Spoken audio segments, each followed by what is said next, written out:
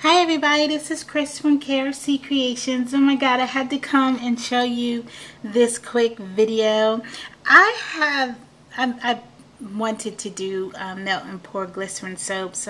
Beautiful Bubbles, she's my inspiration, and I just haven't been able to get this method down. But I did these thanks to Soap Queen TV, Brambleberry. She showed how to embed toys in soap, and look what I did. It actually came out really, really cute. I got this Squeebles toys, and my son helped me pick them out, and I embedded them in the soap. So let me show you them.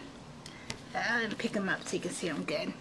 This one, it has a turtle and a frog in it, and it's scented in cherry and has neon colors. It has a neon green, red, and it's orange. It looks pink here, but it's orange.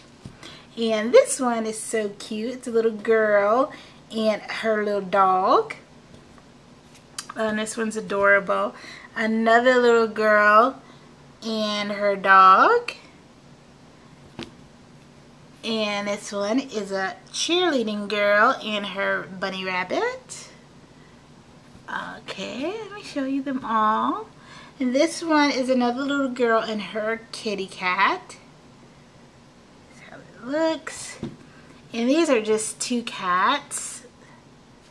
Sorry about that. These are two cats. I thought it was cute. I didn't center it well. Should have been over here. And here's a little baby and a pony. These are cute. And you guys know my cutting leaves something to be desired.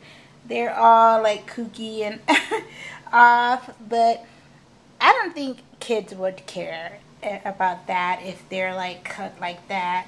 But I'm definitely going to get better at this before I add this to my selections.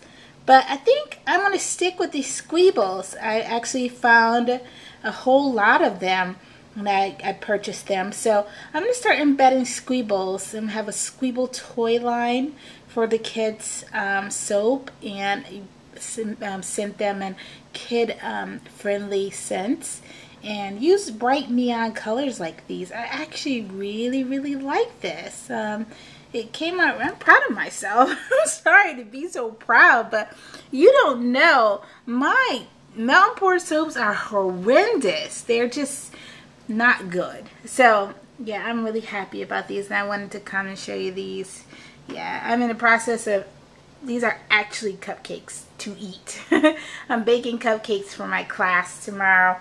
They're doing such a great job, so I promised that I would make them cupcakes. Yes, I do have a cooking gene, so yeah, these are the cupcakes. I'm gonna frost those in a minute, but you guys don't care about that.